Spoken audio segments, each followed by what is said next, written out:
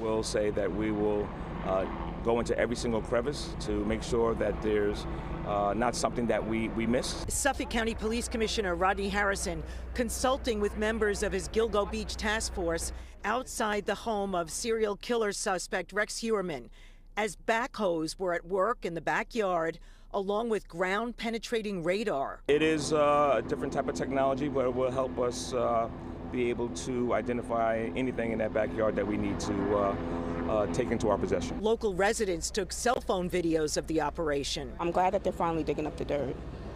Don't really want them to find nothing, but I feel like it's going to be more evidence. All these helicopters have been out all morning. I hear them from down the street. I mean, how long does it take to search a serial killer's house? Commissioner Harrison confirmed the Suffolk County Medical Examiner's Office was on the scene. We asked if any Gilgo victim was killed inside Heuermann's house. I can't confirm anything about anybody's ever being inside this house at this time. And there were questions about the green Chevy Avalanche that used to be parked outside Rex Heuermann's house some years ago. It became key to solving the case. But a source told us other suspects were being focused on early in the investigation. Rex Heuermann has been the target for the last year. This person's been at large for a long period of time.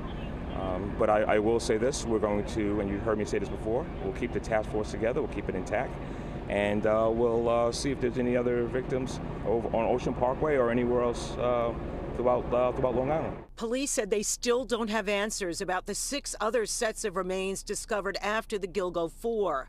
The torso of one woman with a peaches tattoo had been found in 1997 in Hempstead Lake State Park, with her limbs turning up during a search on Ocean Parkway in 2011. Jessica Taylor's torso was found in Manorville in 2003.